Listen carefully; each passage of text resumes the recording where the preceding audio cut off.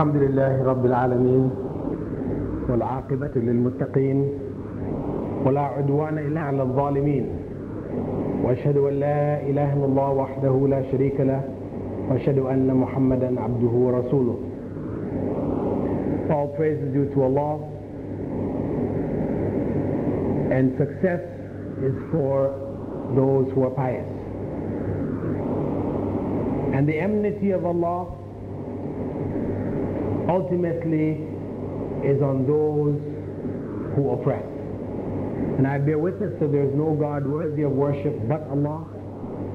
And I bear witness that Muhammad sallallahu alayhi wa sallam is the last messenger of Allah.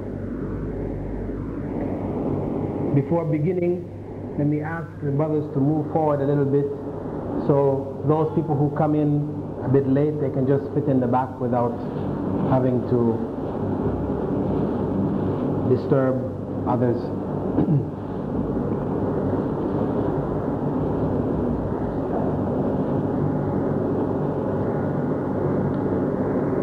This evening's topic is the 99 names of Allah, or as it is also known, Asma'ullah al-Husna, or the beautiful names of Allah.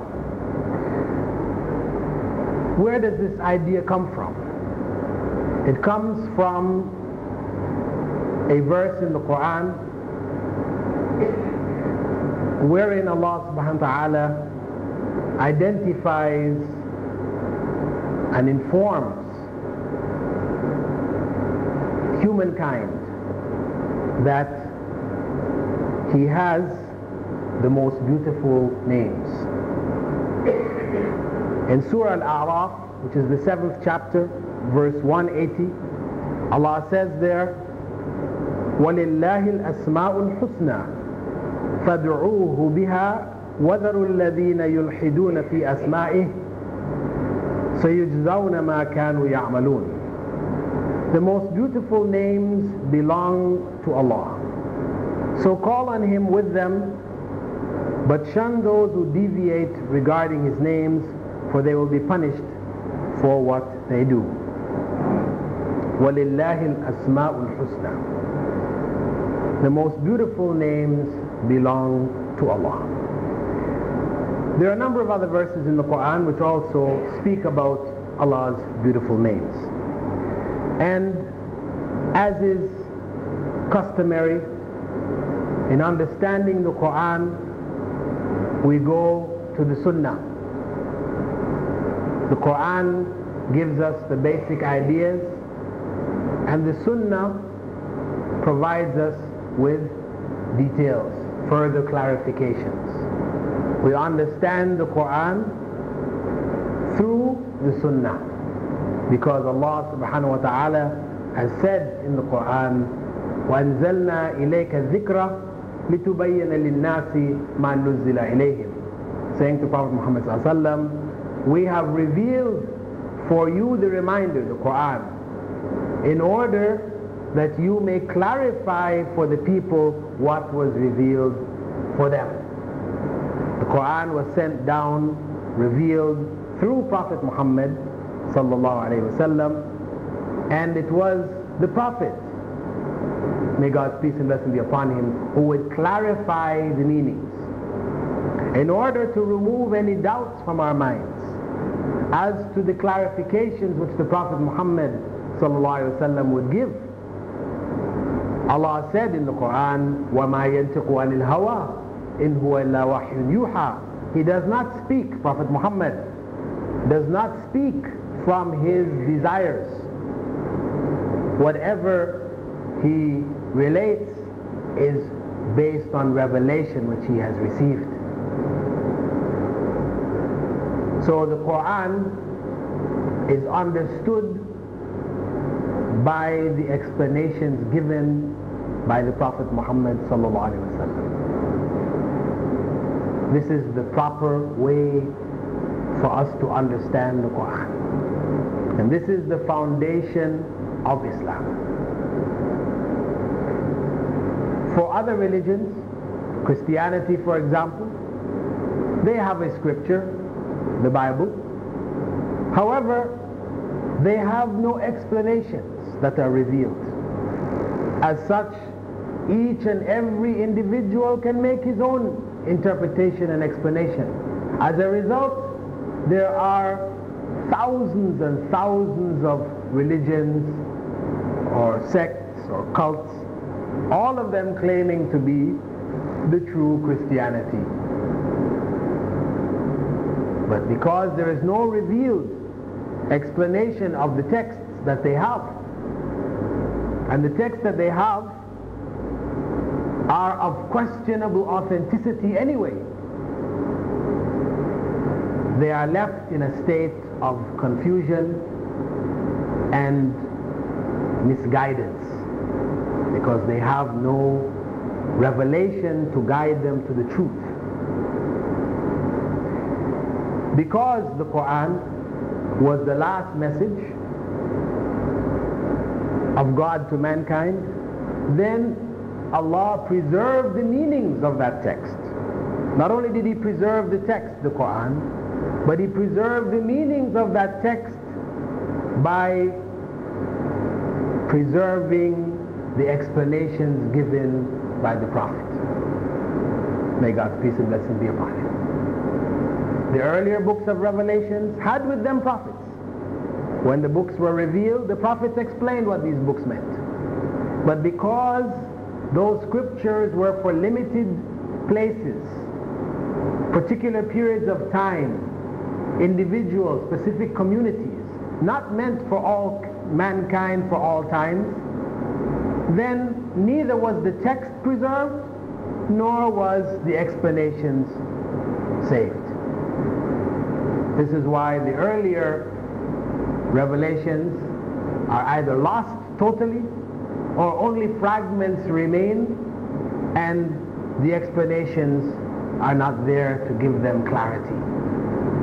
But in the case of the Quran, when Allah said, وَلِلَّهِ الْأَسْمَاءُ الْحُسْنَى, the most beautiful names belong to Allah, Prophet Muhammad sallallahu alaihi wasallam is reported by Abu Huraira in Sahih al-Bukhari to have said, لله 99 اسما 100 إلا واحدة لا يحفظها أحد إلا دخل الجنة وهو وتر يحب الوتر.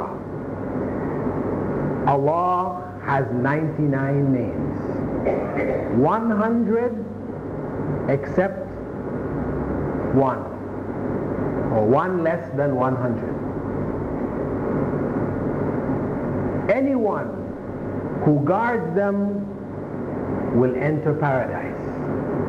And He, Allah, is a unity, and He loves the odd numbers.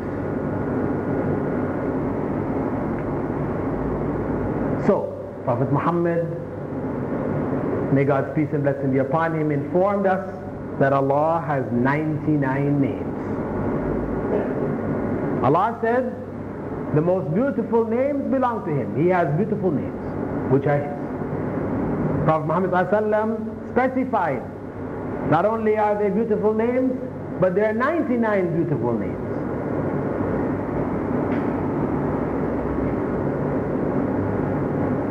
How do we understand this? That Allah has only 99 names? Well, that could be understood from this hadith. Some understood it this way. Allah said He had 99 names, or 100 less one. Can you be any more specific than that? No. However, when we look at other statements of Prophet Muhammad ﷺ, we have to conclude that in fact Allah's names are not limited to 99.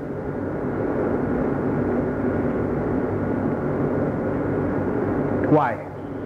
In one dua, which is narrated by Ibn Mas'ud and collected in Musnad Ahmed, which is authentic, Prophet Muhammad ﷺ said, directing a prayer to Allah, أسألك بكل اسم هو لك I ask you by every name which belongs to you.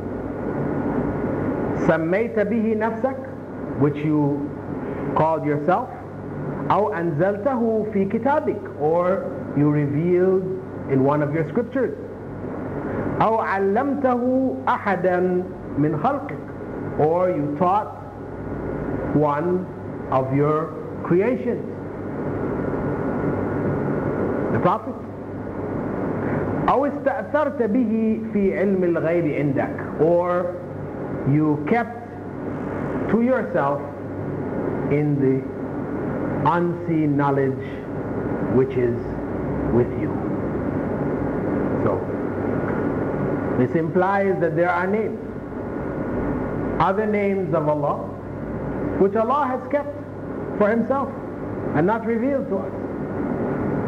So the names are not specifically 99. As a matter of fact, a Maliki scholar, Abu Bakr al-Arabi, he mentioned in a book called Al-Ahwazi fi Sharh al-Tirmidhi that some of the scholars of his time had gathered from the Quran and Sunnah over 1,000 names of Allah. Imam Nawawi, who wrote that book called the 40 Hadiths, I'm sure most of you are familiar with it, 40 Hadiths of Nawawi, he said that there was a consensus among the scholars that the intent of the number 99 was not to limit Allah's names to 99, but informing that whoever guarded them will enter paradise. Meaning that Allah has an unlimited number of names. If 99 of them are guarded, the one who guards them is guaranteed paradise. Some scholars pointed out that perhaps the 99 represents, yes, truly 99 that are known to us. That the additional numbers are variations which may be called synonyms. You have names which may be 3-4 different names, but they have one meaning. For example, Al-Ghafur, Al-Ghaffar, Al-Ghafir. These are all names which Allah describes Himself by. But all of them have basically one meaning: the oft forgiving. So where the numbers go beyond 99, it is possibly due to these synonyms. But that if we were to limit in terms of the actual meanings, the single meanings, that number would be 99. Scholars also pointed out that the number 99 was specified to indicate that the names of Allah were not deduced. They are not for us to deduce them using our own intelligence, our own minds. That the names are revealed names, meaning that we have to go to the Quran and the Sunnah to find them. Where they are found in the Quran and Sunnah, these, we say, are the names of Allah. We don't draw out of our own minds names which we conclude based on certain characteristics which Allah describes Himself by.